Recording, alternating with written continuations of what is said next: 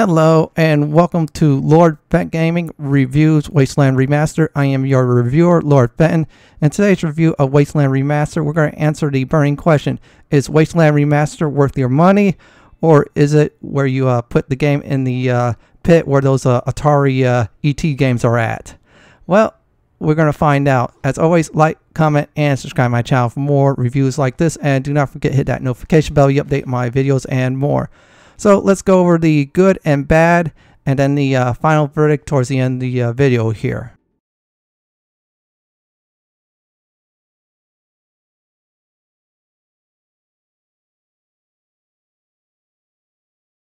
Let's talk about the character creation. I absolutely love it. It reminds you of those games like the Bard's Tale 1, 2, and 3 when you create your own characters, and some of the other older ones like the Might Magic series and more. Also, it does remind you of the 90s games like Baldur's Gate 1 and 2, where you roll for random stats until you get what you want. You can also use the default party, but it's better you're in control, which is really good. After you get the attributes, then you get the skills that you want to pick out when you start out, which is really good. I mean, it is really good. And you're in control of creating your own characters, your own team, which is very neat. And that's what I absolutely love. So in final right here, I will say the character creation is a great step up.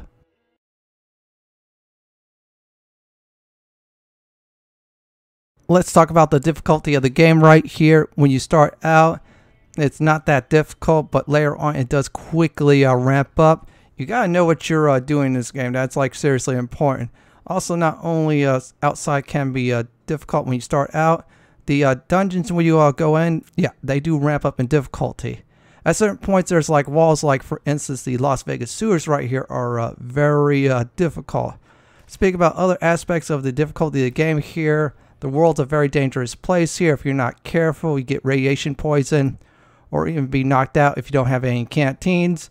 Now, what makes the game really difficult also is permanent death right here. You get the dead status, that character is basically gone, wiped out, just a husk that you have to carry around. Yeah, in other words, permanent death does put you on edge, and that's really good. This game can get very difficult, and if you don't know what you're doing, yeah, the game will actually beat you. So it makes you improve on your tactics and more, which is really great.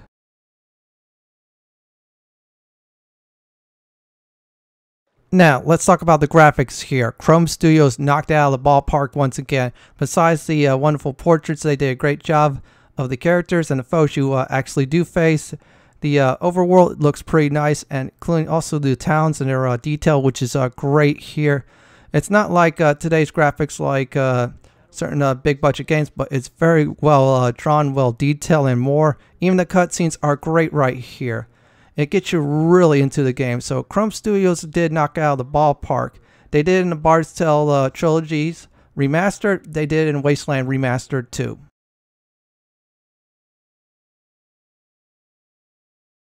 Now let's talk about the UI. It is really easy to use, really easy to access. Even the menus are really easy to equip items and more. Now I am playing on the PC version right here. And you can also on the keyboard use the letters like U, E, O, and etc., which is very good. I mean, Chrome Studios did a great job of making the UI very easy from the original version.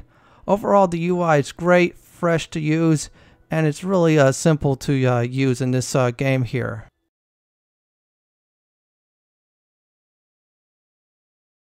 Now, controls are really easy to use. On the PC version, use WASD right here to move around. You can even point and click on certain objects when you're actually using items, which is very good. I mean, moving around is so easy, so simple, and it's also top-down, which is very cool here. Really nice addition too. And combat's very easy. You can either hit numbers right here for the controls, or click on them. Makes things a lot more simple. So yeah, it's like little to no hassle on the controls.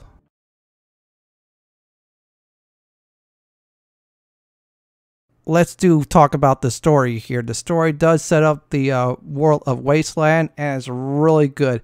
Now, before you even get to the credits, it shows you a nice little cutscene on what happened around 1998, which is an alternative version of that, where the United States versus the Soviet Union are fighting against each other. until nuclear war happened, and yeah, the Earth got wrecked. And then fast forward to many years later, and well, things are still messed up, but you're surviving in the deserts. Overall, it does a great job, Wasteland Remastered, of telling the story here. They even add some extra things, which is very nice. The cutscenes made it definitely worth it to advance the story here. Even the ending is great, which more on that later on in this review right here.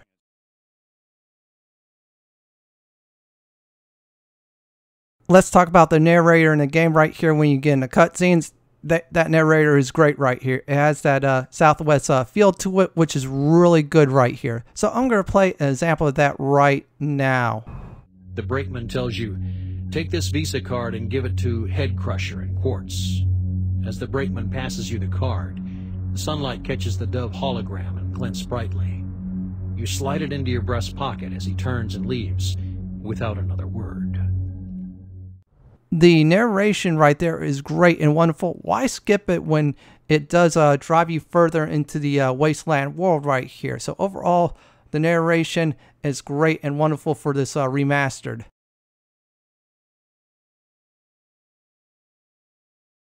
Let's talk about the sound and music of Wasteland Remastered right here. The sound is good, but the music, it is great right here.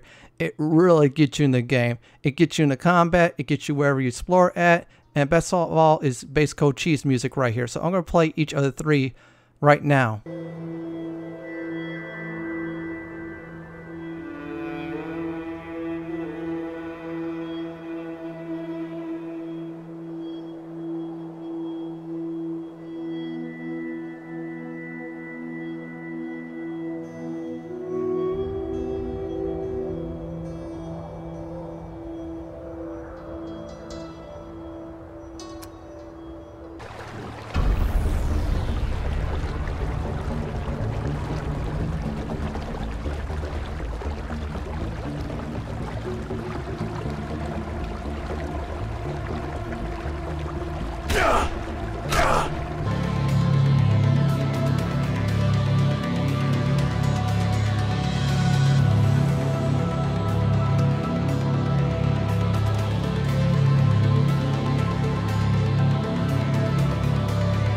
That right there is the music of the three I decided to pick, from outside to combat to Bass Coach's, which by the way is the best music in the game right here for an area that is great.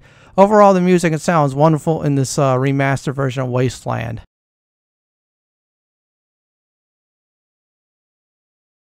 Let's talk about combat here. It is great combat. It reminds you of the Bard's Tale trilogy. However, it has a nice spin to it. Yeah, now if you have like melee weapons, you have to move into melee range. Also, there's a nice map feature right here. You hit the map button or the M button on the PC right here. You get to see a position where you and your foes are at. And even the certain ranged weapons has 3 different types of firing right here, where you have a single shot, burst shot, or you can empty a whole entire clip on enemies here, which is really good. Also, you can level up your skills too, which is great right here in the game too, via combat and more. So overall, they did a great job of the combat system in this game. It's nice breath of fresh air and much more.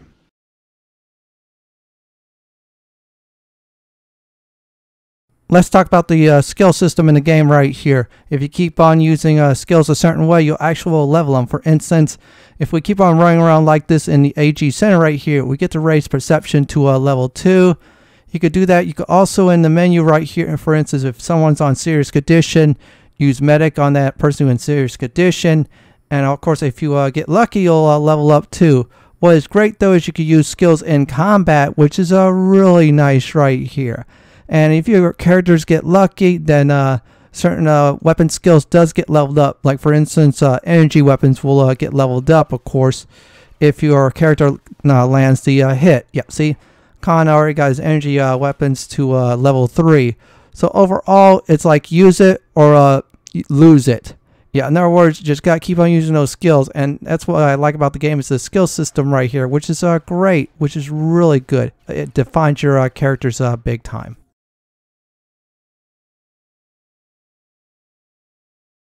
Let's talk about the world of Wasteland. Oh my goodness, this is like really good right here. There's so much dangers, like for instance radiation. step on those radiation marks right here without a rad suit, you'll get radiation poison. There's also when you walk around a certain amount of times randomly, foes will randomly jump you. Not only like towns have something like this, also when you walk outside, it tells you it gets warm, it gets very hot. You don't have a canteen, your characters could die of heat exertion right here, and that does bring the dangers in the world right here. I mean, there is so much in this game right here that's very neat. Also, the time of day too is there in the game, from day to night, night to day, which is very neat. And even places like Las Vegas makes this game really interesting. I mean, all you have to do in the world right here is just explore and have fun. That's what this game's all about. And best of all, there are some places that are great when you explore them. I mean, come on, they're great. Even Fat Freddy's Casino is like a wonderful place to make money in. And it's great to explore. So overall, the world of Wasteland is great. It gets you invested in the game. And that's all that matters.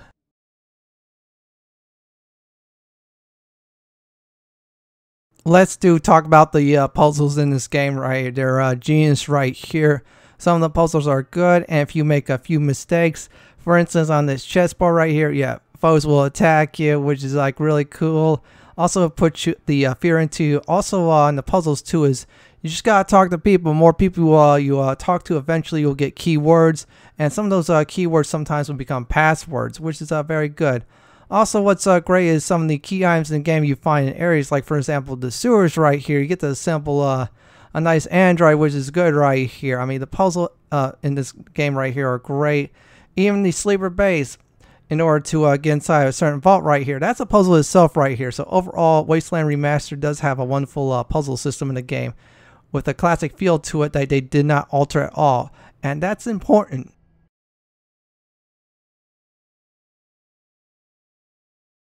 Let's talk about the achievement system in the game right here. Most of them are great right here. You do certain parts of the story, you gain an achievement. You gain certain skill levels, you gain an achievement. You recruit certain people, you gain an achievement. You level up in combat shooting, you gain an achievement for that too. Even the rank system, when you get certain ranks, you get achievement for those too. The only bad part about that is the rank system, because those are really grindy. More on the grinding aspect later on. However, the great news is there's a save system you could abuse. If you miss doing something a certain way or using an item a certain way, well, guess what? You can load that up and use it again, and you can earn an achievement for it. Overall, the achievement system is wonderful and great.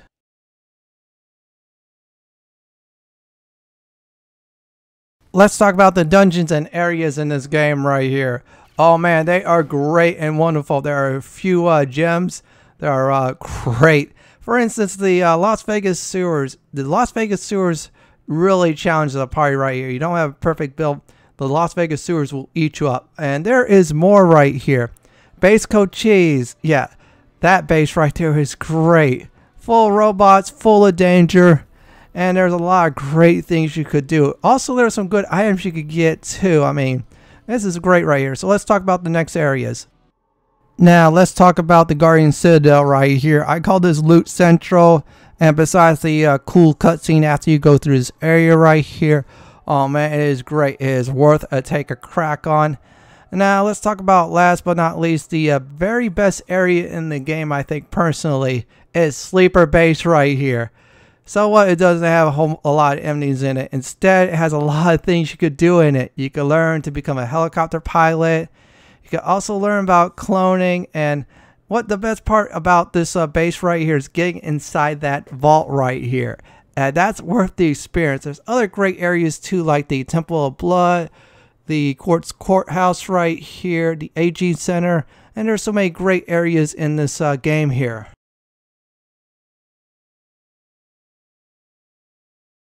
Let's talk about Wasteland Remastered ending right here. Whatever actions you've done during the story right here will also be dictated during the end of the game right here, which is really good right here. So, for instance, you decided to just say instead of help out Fenton Brigo, you go ahead and kill him here. What happens is that will get told in the ending here. Yeah, Wasteland Remastered definitely extended that. I mean, there's so many different things you can do in the game, and it will get recorded in the ending here. So basically, whatever you do in the game right here will be at the end.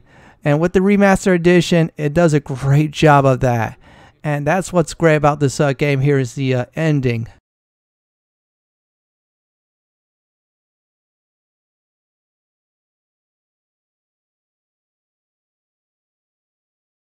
Now let's talk about what's wrong with this game here. The very first thing you notice that's missing are macros.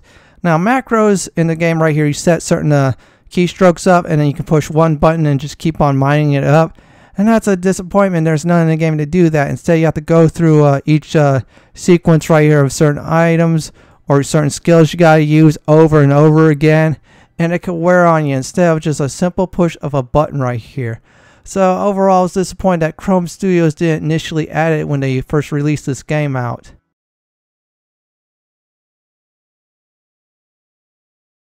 Let's talk about the bugs and glitches. Oh my goodness, there are still some there.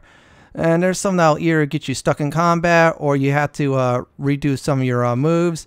Also, there's a few quests that are still bugged a little, and then even the Xbox One version got hit with the bugs. I kind of wish the developers would have spent a little bit more time fixing the issues before releasing the game.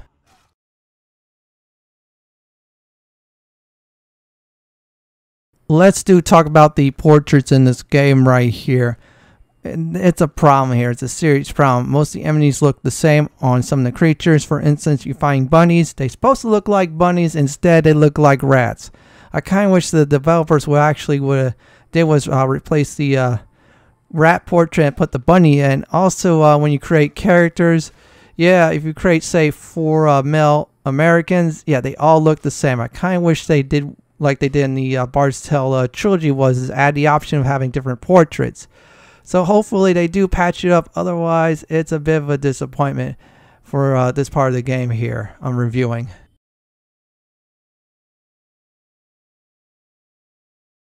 Now let's talk about what's missing in Wasteland Remastered right here, restarting the game right here. When you beat the game in the original edition, well, guess what? After you beat the game, you get to restart. And that was great because, for instance, this village right here I'm exploring, you want to wipe out the people in it for their AR weapons. Yeah, well, you could go ahead when you restart it. Not in the remaster edition right here. Nope. You beat the game, and that's it. I was disappointed on a feature that was in the original, got left out in this version.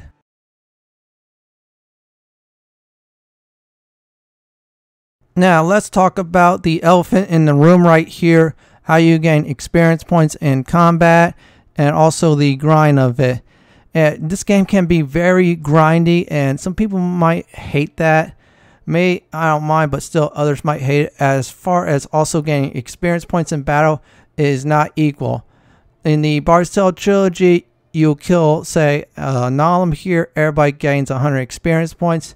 Note, in this game, you kill this vermin here, whoever gets the killing blow gets the experience points. This was a glaring issue from the original game that got ported over to the remastered edition. I kind of wish they would have spread out the experience points, but it is what it is, which is a disappointment. So, what's the final verdict for Wasteland Remastered? Let me tell everybody, buy it day one! So, despite the issues and problems that Wasteland Remastered has, like for instance, stuff they have taken out from the original game to some bugs and errors, this was like a great gem. They did so much work and they put so much love in the game. Like for example, the cutscenes, the graphics, they did a nice overhaul, the UI, and they didn't touch anything that's important, which is the fun of the dungeons, like for instance Sleeper Base, the skill system, and even character creation. I felt they did a great job of leaving it alone. Well, this is it for my review of Wasteland Remastered. This is Lord Fenton signing off. Please like, comment, and subscribe to my channel. Thank you for watching and have a wonderful day or night.